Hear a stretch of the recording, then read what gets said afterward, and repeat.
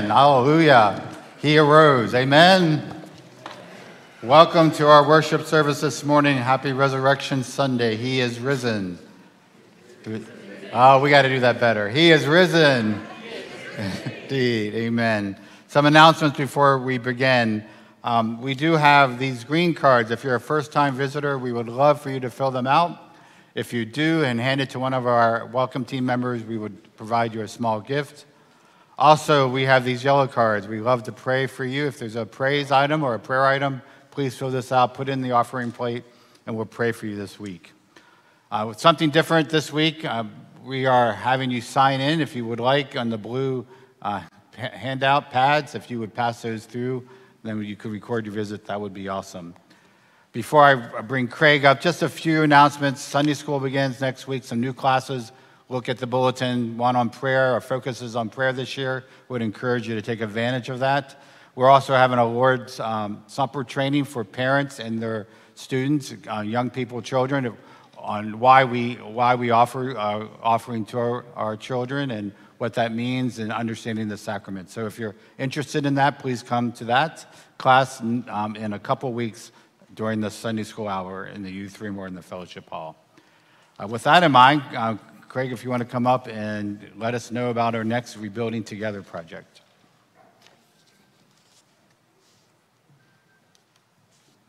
Good morning and happy Easter. This is my opportunity to briefly invite you to serve in a local mission project with Rebuilding Together. It's something we've done in this church for a long time. As you can see, this is our 21st year. The next slide really shows you the impact that this congregation has had within the county over the last 21 years. You can see the little blue dots on the map is where we've been, where we've served. You can just a reminder of what last year's project was. This was what the project looked like when we arrived to take a look at it. This is what living without a kitchen for 6 years is.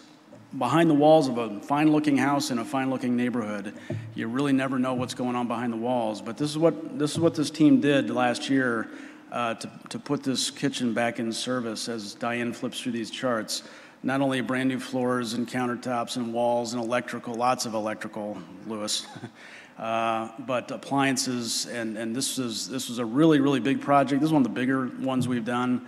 The one this year coming up that you'll see on this chart is less in terms of just the size and scope of the project, but one of the fundamental things we always see with houses in many cases is water damage and water problems.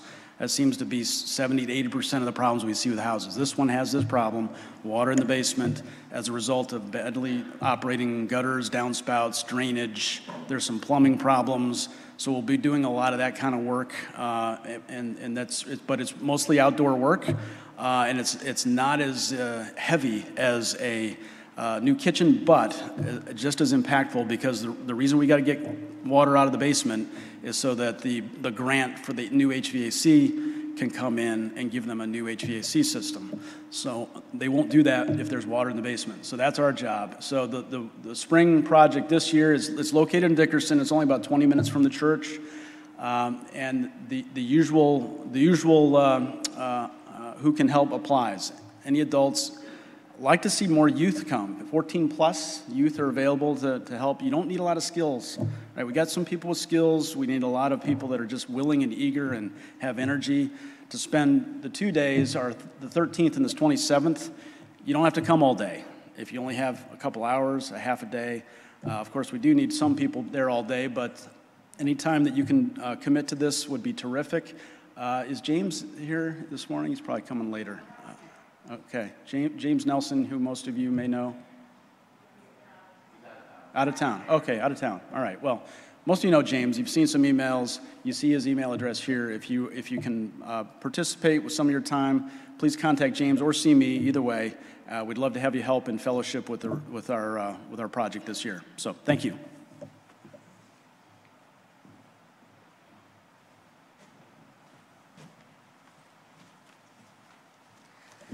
Good morning. Will you please arise for the call to worship? I'm not one to judge, but Easter should be a day of celebration and great joy and the excitement where you just want to share with your church community and want to be with everyone. And because you're here at 9, I think you're better than those that are coming later. So with that joy, with the laughter, with the knowledge of what has happened, please join me in our call to worship. And we've had practice on this one, so we're ready. He is risen. He is risen indeed. He became the risen Christ, conqueror of sin and death, the firstborn from the dead, that we too might taste the power of light and love. He who rose now sits at the right hand of the Father. The risen one is the ascended Christ, the high priest of heaven and the head of the church, his body. We declare today that we, as the church, are his blood-bought bride, that we are his people, a royal priesthood, a new and holy nation in his sight. He will come again for us, Maranatha, that we might be where he is. Maranatha, Lord Jesus. Glory be to the Father, and to the Son, and to the Holy Spirit, who was in the beginning, is now, and ever shall be, world without end. Amen. Please remain standing as we sing the first 2 songs in your bulletin.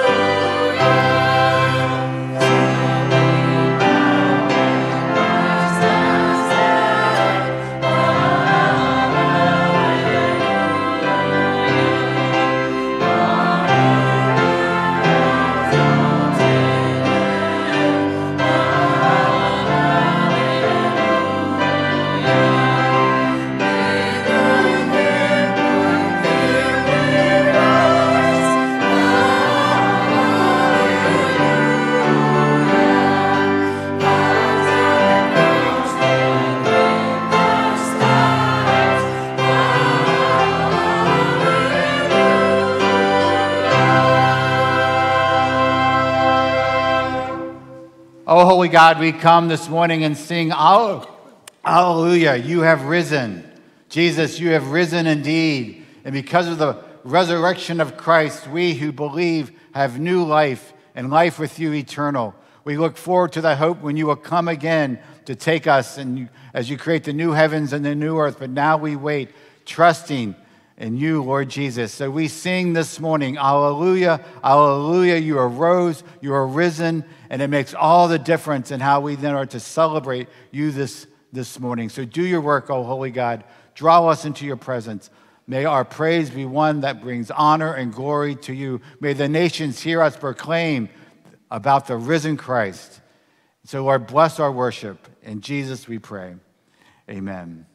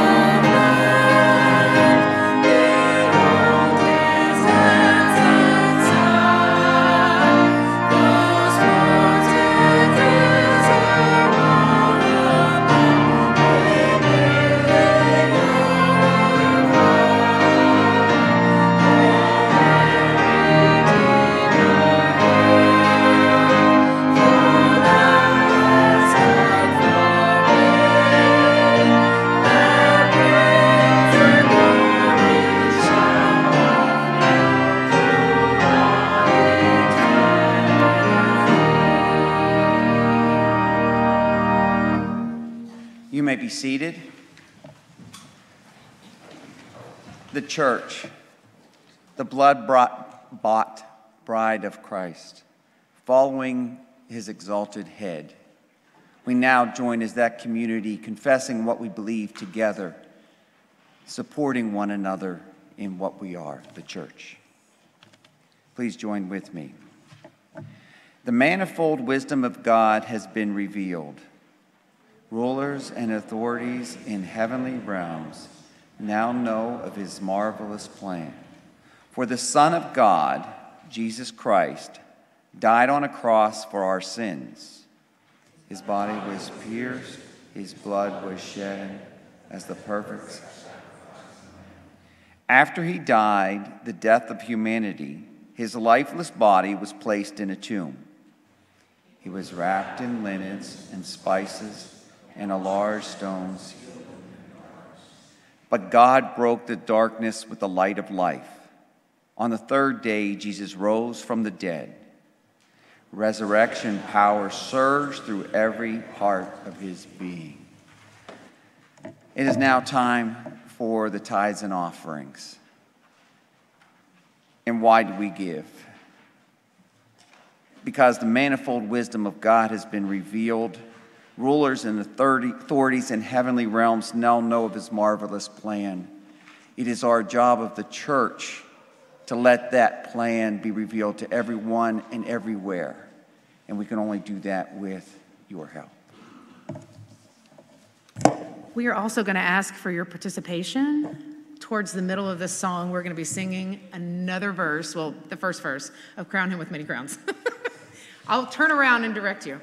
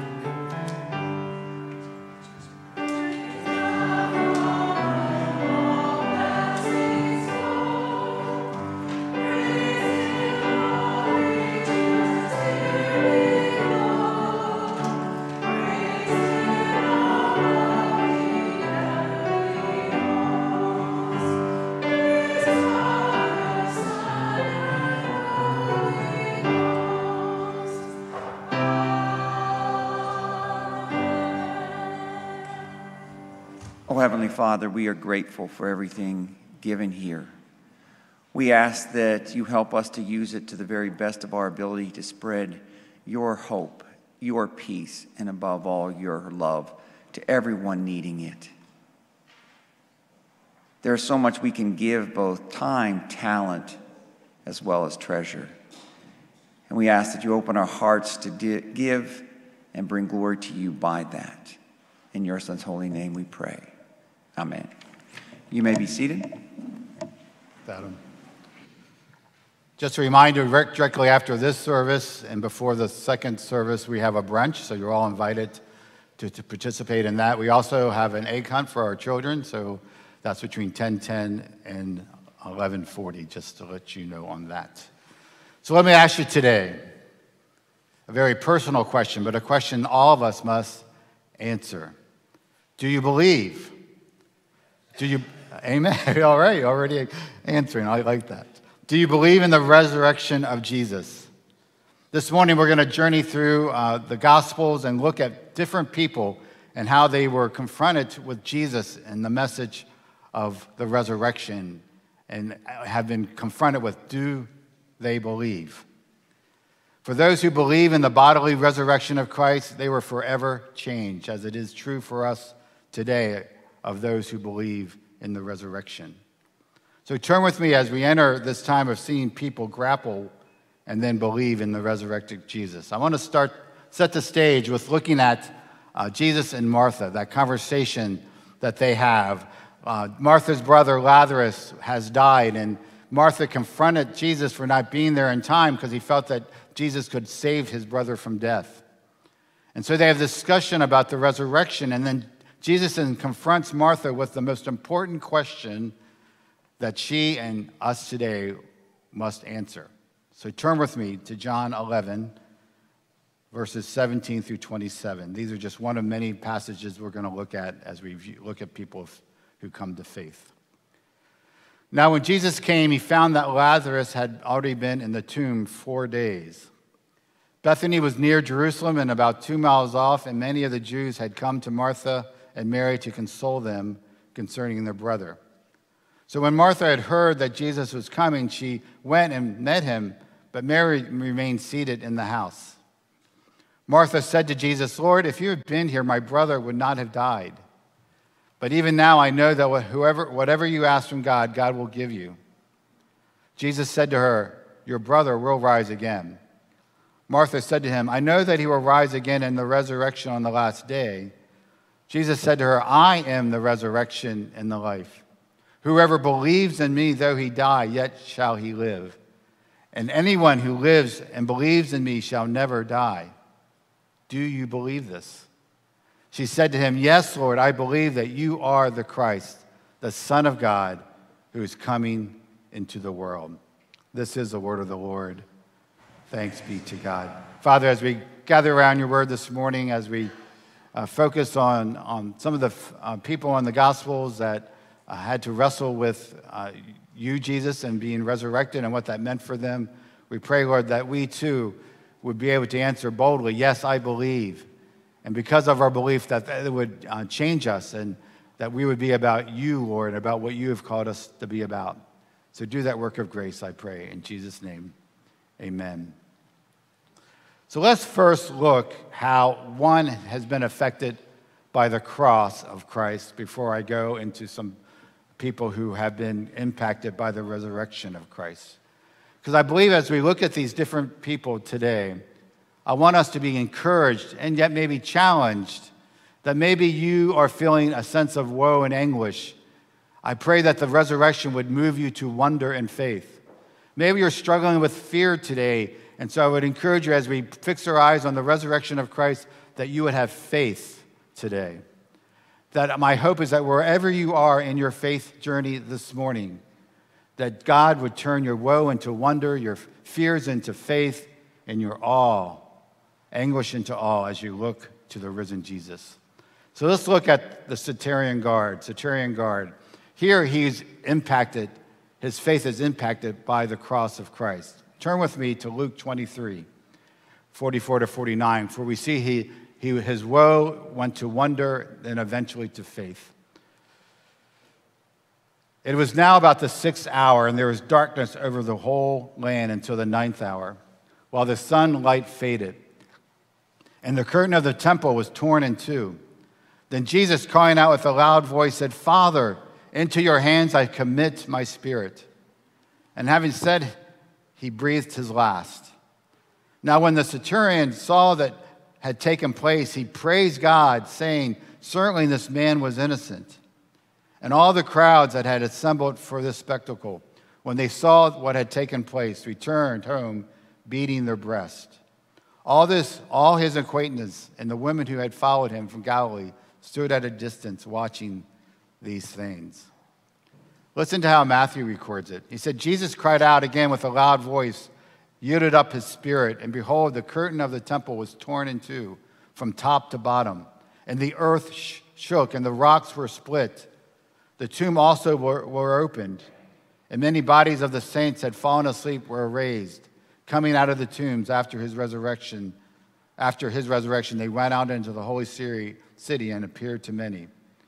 When the centurion and those who were with him, keeping watch over Jesus, saw the earthquake, what took place, they were filled with awe and said, "Truly, this was the Son of God." Well, who is the centurion here in this passage? He is a Roman officer in charge of probably about 100 men. And so this man had a very important part in the role in the Roman army. Here, particularly, he is one who is guarding Jesus at this time, making sure everything goes smoothly. And yet, he sees something that impacts him forever. Before this scene, he saw Jesus love his enemies in a way that he saw no one else could love. He also saw words spoken to the repentant criminal. Remember, when Jesus died on the cross, there were two criminals on each side of him. And one of them professed faith in Christ, and he says this to that criminal. He says, "Today you will be with me in paradise." Now, in this section, we see a supernatural darkness that caused a woe-like feeling in his life. We see him also, Jesus, praying to God the Father, saying, "I commit my spirit." And then he sees the giving up of his life. Now think about it. All that was taking place was unexplainable to this centurion. His guarding skills were lost in comparison to the shaking earth and the darkness that engulfed him. No wonder he was filled with woe and awe. When he considered all these things, he praises God that certainly this man was innocent. We see a movement from the centurion believing, like everyone else at that time, that he was guilty, that Jesus was a liar, that he was a criminal, that he wasn't who he said he was. And now, as he witnessed Jesus on the cross and all that happened there at the cross, he believed that he was innocent. He believed that he is the one that he says that he is the Messiah. The centurion and the guards have seen many crucifixions, and yet this one was radically different. This one provoked awe, wonder, and faith. With this awe-struck, earth-shattering events, coupled with the extraordinary self-control and purity and love shown by Jesus in his death, impacted the centurion so that he would truly believe that Jesus is the Son of God. Through the wondrous crucifixion of Christ Jesus, God brought the centurion and others to faith in him. God turned their anguish, their awe, and wonder to faith in Jesus Christ, and they were forever changed. That was the cross. Now we will look at some people that were infected by the resurrection of Christ. I want to first look at the Marys and some other women. We see that they had fear that turned to faith. Turn with me to Matthew 28, 1-10. Now, after the Sabbath, towards the dawn of the first day of the week, Mary Magdalene and the other Mary went to see the tomb.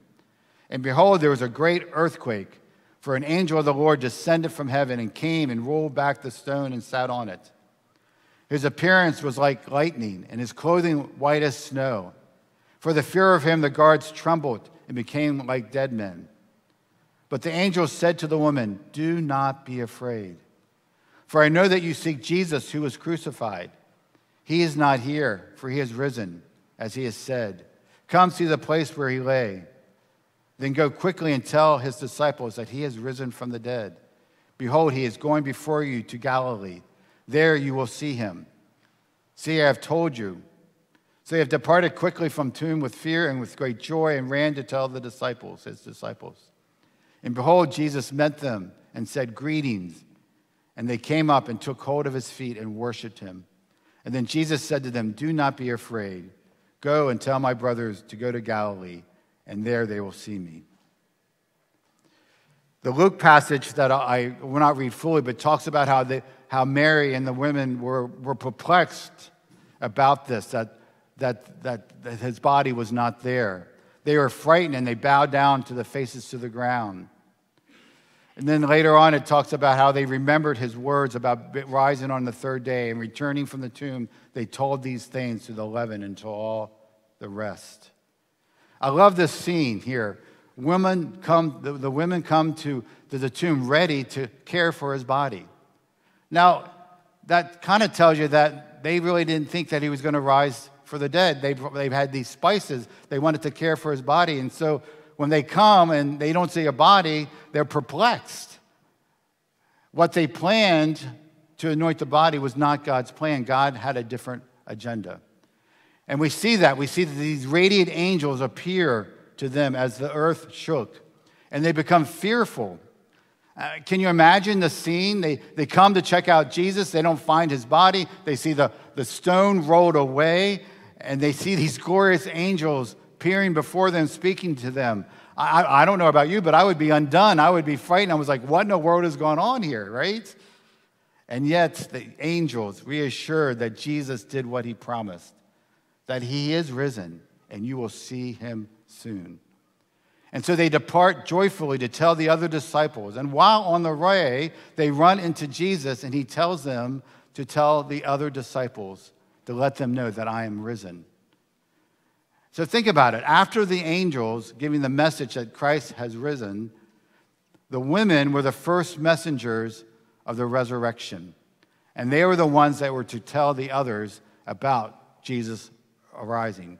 Why is that unusual? Because women during that day were untrustworthy. You could not take their word for it. And yet Jesus chose these women, the Marys and the other women, to carry the trustworthy message of the resurrection. That's demonstrated great courage and boldness and faith and humility as they departed to tell the good news of their Savior, of their friend, of their Lord, of their shepherd, of their risen King, that he is alive. In fact, their faith encouraged Peter and the others to believe as well. So the question that I ask, as you look at the cross, as the centurion did, and he believed, do you believe? As Mary and the Marys and these other women, as they look at Christ's resurrection, do you believe? Are you allowing your fears or whatever they may be prevent you from seeing that Jesus is alive, he is risen, and we can take our fears to him because we know that God has a plan and he will be faithful to his promises. That is, he's faithful to his promise that Christ would die and rise again. He is faithful to us today, that you can believe and to know that he's with you and for you. He is forgiving you, and he's turned your faith into freedom, and he's giving you grace to witness to others. I now want to turn our attention to Thomas. Thomas gets a pretty bum rap, and maybe rightly so. We call him the doubting Thomas, right? And here we see his doubt turns to dependence. Turn with me to John, the Gospel of John, chapter 20, 19 and 23. Now Thomas, one of the 12, called the twin, was not with them when Jesus came. So the other disciples told him, we have seen the Lord. But he said to them, unless I see his hands, the mark of the nails, and place my fingers into the mark of the nails, and place my hand into the side, I will never believe. Are you like that today? I need to see it to believe it. But then 8 days later, the disciples were inside again, and Thomas was with them. And although the doors were locked, Jesus came and stood among them and said, peace be with you. Then he said to Thomas, put your finger here and see my hands. Put your hand and place it on my side. Do not disbelieve, but believe, Thomas answered them, my Lord, my God. Jesus said to him, have you believed because you have seen me? Blessed are those who have not seen and yet have believed. I don't know. Maybe you're like Thomas. I think I am sometimes. We're full of doubt. He wasn't going to take the words of the others about Jesus' resurrection. Thomas needed physical proof that Jesus has risen and is alive. Again, I love how Jesus enters into this conversation with Thomas. He's so wise, he's so compassionate, he's so gentle, yet firm. And so he comes to the disciples, and then he turns to Thomas, and he offers the proof that Thomas was looking for. Put your finger here, set your hands on my side. Thomas now has his proof that Jesus had bodily resurrected. He saw that Jesus was not a spirit, he was not a ghost, but Jesus is the real deal with a real and true physical body. Thomas then believes. We too can believe, though we were not physically there. In fact, Jesus reminds us, no, he declares, he says this, have you believed because you have seen me? Blessed are those who have not seen and yet have believed. Thomas' statement is a clear confession of his newly found faith in Jesus as his Lord and God. In fact, I believe the Apostle John's writing of his gospel, his primary purpose was that all his readers, including us today, would come to confess Jesus as their Lord and their God in the same way that Thomas did, taking our doubts, looking at the scriptures and examining them and say, yes, Jesus, you died and you rose again from the dead bodily. I can believe. I can trust you as we go to scriptures, run to him. So if you have doubts today, run to scriptures, wrestle with scriptures, allow God to speak to you through his holy word about who Christ is and what he's accomplished for you. For he has risen. It has changed the life of the Marys and the other women. It has changed the life of Thomas, and it has changed the life of the disciples, and it has changed the life of two other people on the road to Emmaus, where their uncertainty moved to hope. Let me read this passage here. Again, I love how Jesus enters into the picture. That very day, two of them were going to a village named Emmaus, about 7 miles from Jerusalem. And they were talking with each other about all these things that had happened. And while they were talking and discussing together, Jesus himself drew near and went with them. But their eyes were kept from recognizing him. And he said to them, what is this conversation that you're holding with each other as you walk? And as they stood still, looking sad, just picture that, right? Then one of them, named Cleopas, answered him, are you the only visitor to Jerusalem who does not know the things that have happened in these days? And he said to them, what things? And they said to him, concerning Jesus of Nazareth, a man who was a prophet, mighty in deed and word before God and all the people, and how our chief priests and rulers delivered him up to be condemned to death and crucified him. But we had hoped that he was one to redeem Israel. Yes, and besides all this, it is now the third day since that things have happened. Moreover, some of our women company amazed us. They were at the tomb early in the morning, and when they did not find his body, they came back saying that they had seen a vision of angels who said that he is alive. Some of those who were with us went to the tomb and found it just as the woman said, but they did not see him. I love this. And he said to them, O foolish ones, O slow of heart to believe all that the prophets had spoken. Was it not necessary that Christ would suffer these things and enter into his glory? And beginning with Moses and all the prophets, he interpreted to them in all the scriptures the things concerning himself. So they drew near to the village to which they were going. He acted as if he were going further, but they urged him strongly, saying, stay with us, for it is towards evening, and the day is now far spent. So he went in to stay with them. And when he was at the table with them, he took the bread, blessed, and broke it, and gave it to them. And their eyes were opened, and they recognized. Jesus vanished from their sight, and they said to each other, do not our hearts burn within us while he talked to us on the road, while he opened to us the scriptures. And they rose that same hour and returned to Jerusalem. And they found the 11 and those who were with them gathered together, saying, "The Lord has risen indeed and has appeared to Simon." And they took what had happened on the road and how he was known to them in the breaking of the bread. Here we see two of Jesus' followers. They are walking on the road to Emmaus. They're talking about all the things that have happened recently in Jerusalem, and yet they were uncertain what to make of all that was going on. Again, then we see the risen Jesus come onto that road, and he enters into their discussion. These two men do not recognize him, right? And then Jesus asks them a question about what they were talking about. First, they respond in a way that is sad, like, why? Why do you not know what's going on? But then they kind of say, duh, come on, man, don't you know what's going on about the cross of our Savior? They hoped that Jesus was truly the Messiah, that they were looking for. I do wonder, as Jesus was discussing with these two men on the road, what he was thinking, as they talked more about what they heard, about the women going to the tomb and not finding the body, the conversation they had with angels. He does say very bluntly, he calls them foolish and slow to believe. Jesus is not shy of saying hard things to us at times. We sometimes are foolish and sometimes we are slow to believe. At least I know that I am. But then Jesus takes this great opportunity and he opens up the scriptures to them. And he shows to them from the Old Testament, from Moses and the prophets, how they were pointing to Christ's death and his resurrection, and how this Jesus fulfilled those promises, that he is truly the Messiah, that he truly has died and he truly is risen. And yet even as he's opening the scriptures to them, they still do not recognize him. It wasn't until that Jesus took the bread, blessed it, broke it, and gave it to them, they recognized that he is Jesus, the one who rose again. I wonder if that brought to mind their Last Supper that they had with him, where he broke the bread and he gave it to them.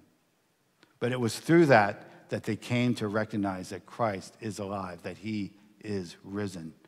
Now, Jesus vanished, but as they vanished, their uncertainty turned to hope. They believed that he is risen, and they had hope again in him. Even their ignorance was turned into delight. They realized that Jesus was their unknown guest. And at the table in Emmaus, Jesus became their host. Does the resurrected Jesus give you hope today? Whatever you may be wrestling with in your life, knowing confidently that he has risen and he is alive can make all the difference in the world and how we live this life before us. Do you believe? Do you believe? I love how the scriptures do not hide the faith struggles of the disciples, those closest to him. We see real people wrestling with who Jesus is and what he's accomplished in his death and his resurrection. These are real accounts of real people who have put their trust in Jesus and stand in awe and wonder of him and the resurrected life now he provides all who confess him as Lord and Savior. My brothers and sisters in Christ, he is risen. He is risen indeed. Is your faith renewed and strengthened today as you serve a risen Lord who has conquered both sin and death and brings new life to you? May this be a day of renewed and confident faith that you share with others in your life like the other disciples. My friends, he is risen. He is risen indeed. For those who may not have trusted Jesus or those who are doubting or wrestling in your faith, much like the disciples, look to the resurrected Jesus. Get to know him. Seek him as you read Scripture. May you find forgiveness and new life in him as you believe in him. May this be the day of your salvation. Let us pray. Gracious God, we are amazed at how you work in the lives of your people. I love these gospel stories, accounts of real people faced with you, Jesus, your death and your resurrection, and how both of those impacted the lives of those in the New Testament, and how they continue to make a difference in our lives today. Lord, you truly died. You suffered a horrible death for us because of our sins. You took the punishment that we deserved, and yet you did it joyfully. You were willing to die for us. In love, you went to the cross so that we can experience forgiveness. But not only that, you rose again, just as you promised, on the third day, just as the scriptures pointed us to as well. Jesus, you bodily resurrected and you defeated both sin and death. Death no longer has victory. Sin no longer has a victory because of the risen Christ. And because of that, Lord, we can now have new life as well. We can spend eternity with you. But today we can have new life, a life that then lives for the glory and the sake of Jesus. So, Lord, those who may not know you today, I pray, Holy Spirit, you would move in their hearts, that they would see you today clearly as a resurrected Lord. For us who do know us, may this message never grow dull. May it renew us and strengthen us and give us more vigor to share you with others. Oh, Lord, do your work of grace, I pray. In Jesus' name, amen. Let us stand. Let us now pray the Lord's Prayer together. Our Father, who art in heaven, hallowed be thy name. Thy kingdom come, thy will be done, on earth as it is in heaven. Give us this day our daily bread, and forgive us our debts as we forgive our debtors.